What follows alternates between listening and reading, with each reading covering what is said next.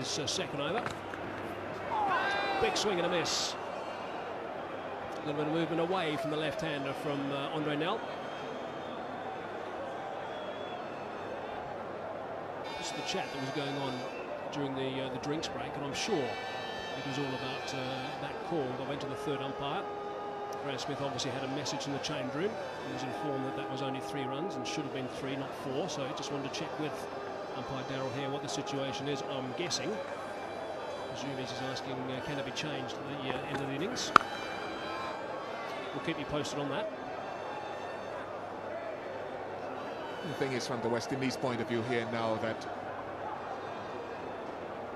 they've batted long enough on this surface, and the batsmen at the crease will obviously now have a good idea of what a requisite total is on this pitch. It looks a very good pitch, and the more the sun beats down on it, you'll have less and less bounce, which will be more convenient for the batsman. It won't ever be low bounce here at Sabina Park.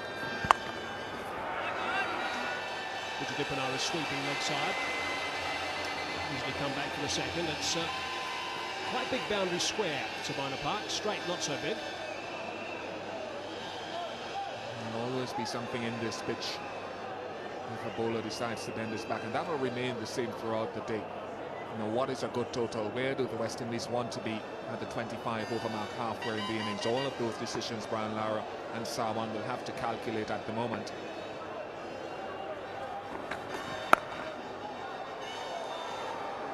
Gibbs again. Well, for a lot of the time in the test matches, he fielded at slip, he fielded at gully. But now in these one-day games, he's outstanding. How many runs has he saved? He's taken a wicket, literally taken a wicket with that catch that he took to dismiss Chris Gayle. How valuable that was, how valuable these pieces of fielding are. Yeah, who knows how many runs Chris Gayle might have picked up in the form that he was in. Chopped off by Gibbs. Whip that away. Is it a ball of Dippenaar? Straight to him. Hasn't had to move. Though Brian Lara is gone. Andre Nel has got him again. But gee, that went like a tracer bullet and swallowed by Dippenaar. We spoke about that mindset. Almost a nemesis is Andre Nel to Brian Lara. Came off the middle. Hit it firmly. But unfortunately, the West Indies could ill afford to lose a wicket. Another one. Yeah, look at the celebration. He's happy because he's done it again. Andre Nel, he's gotten his man. West Indies are now 56 for 3.